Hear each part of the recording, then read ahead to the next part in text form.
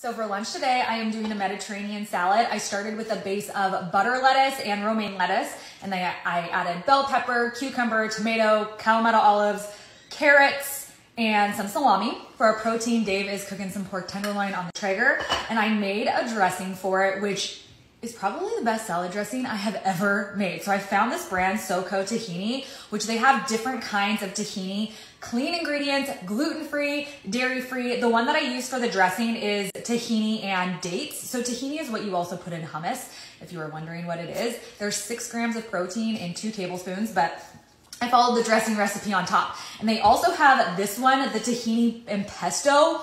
It is also dairy-free and gluten-free. This one is delicious. I put it over spaghetti squash. Oh my gosh, it was to die for. So I've just made some dressing. I'm gonna top it off, and I'm probably gonna put some of the dressing on the pork tenderloin too, because it is that good.